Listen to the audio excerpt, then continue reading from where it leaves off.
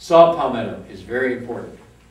If you are a man and you are approaching 40, I would say that saw palmetto is an absolute necessary thing for you to take. Saw palmetto is our native. Did I bring one? Yeah, here we are. This is a silver form. Makes a very pretty small palm. It actually suckers from below. This one's starting to sucker. The foliage on this gets about this big around. This is what we call scrub palm. Scrub palmetto. When you see out in the scrubs, you see all these pineapple, all these palms growing. This is a native palm, Serenoa repens. And it's sold as saw palmetto. And it is an absolute specific on hyperplasia of the male prostate gland. And now some of the work being done at FIU by Brad Bennett, he feels that it might actually be very antagonistic to the precursor of prostate cancer. So you've got nothing but good. Plus the fact that it's a really good toner and everything else for the body. There's quite a bit of stuff down there on it. It's used as a diuretic, it relieves urinary problems, it works against cystitis, catarrh, wasting diseases, and supposedly because of the endocrine action of it, it actually can increase breast size in women. Now nobody's interested in that, but if you were, there it does that too. It's a low palm to about 8 feet, clumping, has an attractive silver form like this one. This is called Cereus, or I saw another name on the plant finder the other day, it's some other form.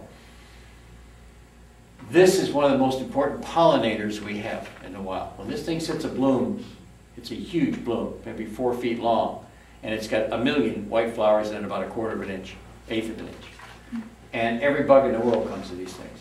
So you have, it's a tremendous pollinator feeder. It's one of the best butterfly plants you could put down. And then, in addition to that, the fruit that comes off of that is eaten by everything in the world. This is a major food of turkeys. Our wild turkeys. Florida is really famous for wild turkeys. Bear, all kinds of raccoons, mice, possum, the usual stuff. And it's extremely nutritious for them, as well as the fact that when you grind the whole berry up, it really works on prostate gland. And the Germans found this out.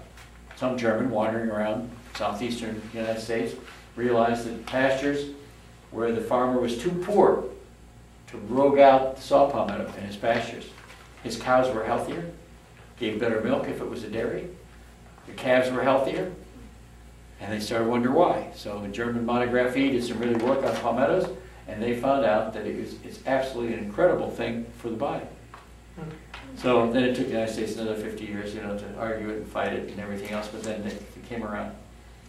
And you really should take it. Now, you can raise your own. Plant probably 4 times bigger than this, which would take 4 years to do that.